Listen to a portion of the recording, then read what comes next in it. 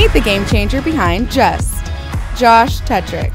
Good food should not just be the domain of people who can afford it. Good food is a right that everyone should have the ability to access, and that's what we want to be a part of. Growing up, dreaming of playing in the NFL kind of did something to me, made me want to do something that's impossible. And then I went to Africa. I went to Kenya, actually to work for the UN Global Compact. And I think I realized through the process that nonprofits are important and they can have an impact. But if I really wanted to have an impact, it was going to be through business.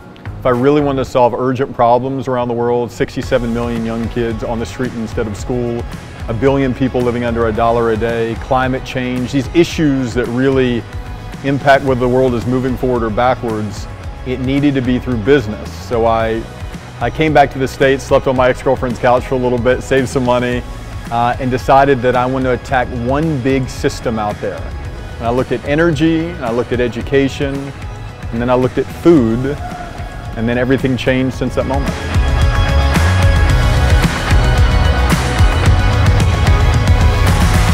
And if we make all that good stuff really easy to do, as opposed to a system that makes eating well really hard to do, we're going to solve this damn problem and doing it a lot faster than anyone else thinks.